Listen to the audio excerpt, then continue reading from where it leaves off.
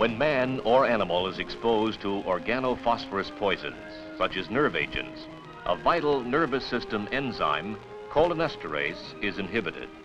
This enzyme splits or causes hydrolysis of acetylcholine.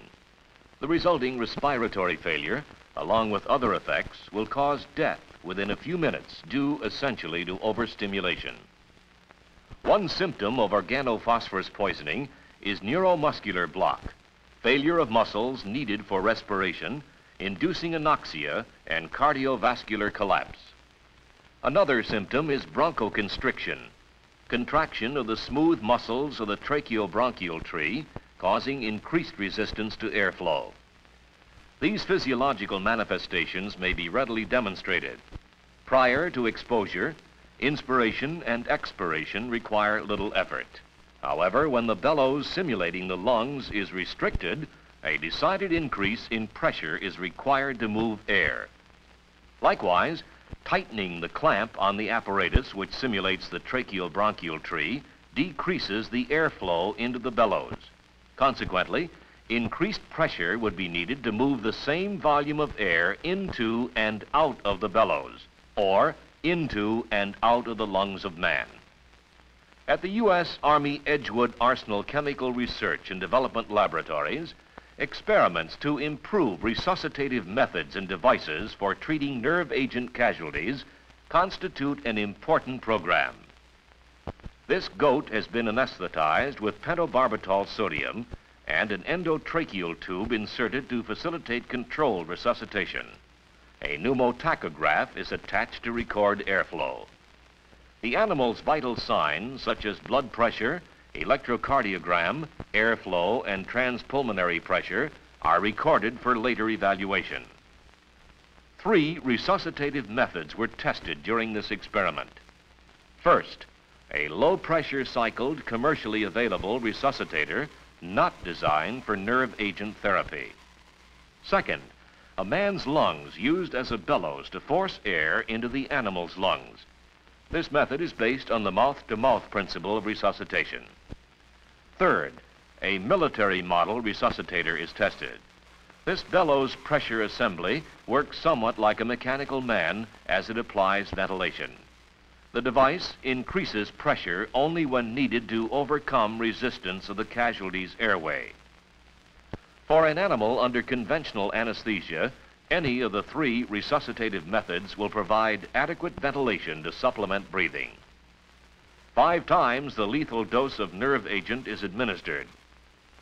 Cholinesterase inhibition results in the usual symptoms of a nerve agent casualty. In particular, decrease in lung compliance, increased airway resistance, generalized muscular twitching, and both thick and copious salivation.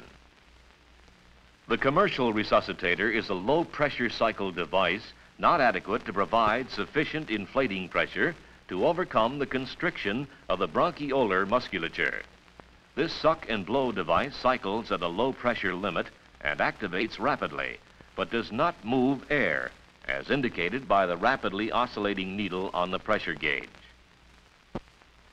The mouth-to-tracheal tube method does overcome the smooth muscle constriction and provides proper ventilation by raising the pressures applied to the lungs. The operator is aware of his efforts because he can observe the excursions of the chest, indicative of air movement into the lungs. As he inflates the animal's lungs, he can sense the pressure necessary to overcome the increased lung airway resistance. After allowing the nerve agent to again take full effect, the military resuscitator, which is volume-limited, pressure-cycled, is attached. This, too, has sufficient reserve pressure to overcome the bronchoconstriction. The impedance or resistance offered by the animal determines the pressure required to give adequate ventilation. As resistance to airflow increases, higher pressures are needed to affect air movement. When the military model is made a more patent airway, the commercial resuscitator is temporarily able to function, but the smooth muscles will constrict again unless antidotes are administered. The antidotes are atropine and 2-PAM chloride.